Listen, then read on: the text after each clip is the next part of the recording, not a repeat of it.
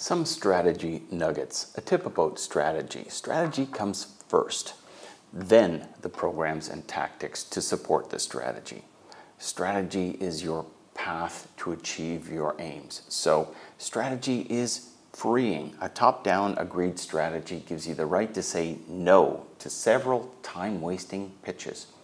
Strategy is also context-dependent. No single growth strategy is universally better or superior.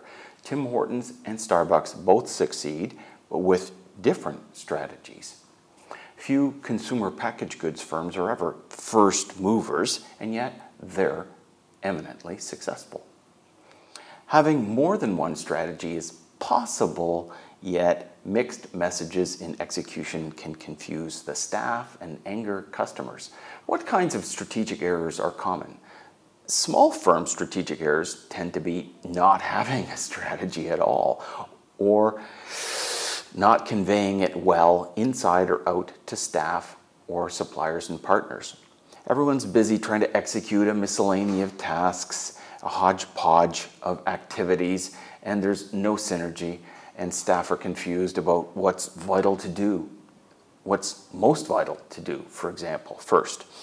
Shakespeare said, "All sound and fury signifying nothing." And that tends to describe a lot of small firms that are busy trying to be successful, but strategy isn't what they're great at. Big firms tend to have a strategy and to convey it in a clear, if slick, way. But a common error for them is that corner office executives and their consultants are unaware of the frontline realities and haven't thought through what will happen if the strategy is implemented, or they didn't even spec out or listen to what the frontline needs really are. They didn't provide training tools for the little people, and they didn't identify metrics that will gather and check the success of the execution and stop it if something's going horribly wrong. In fact, even the metrics could be gamed or manipulated by middle managers who don't wish to out a strategy that CEO has publicly committed to. So even well-intentioned middle managers might stay silent rather than risk being called a naysayer or accused being not doing their part.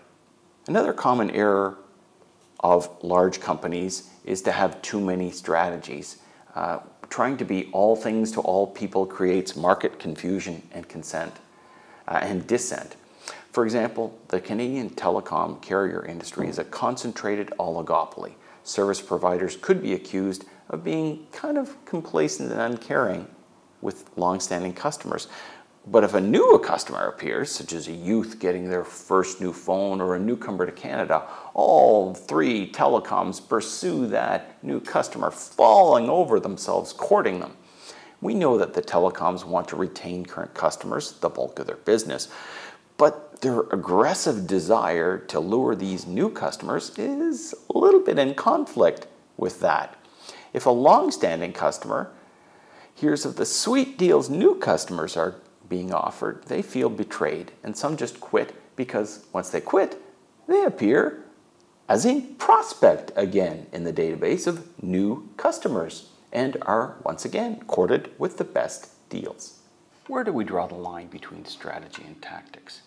Strategy is where we're going, the path. Tactics are components of how you get there. In other words, individual programs.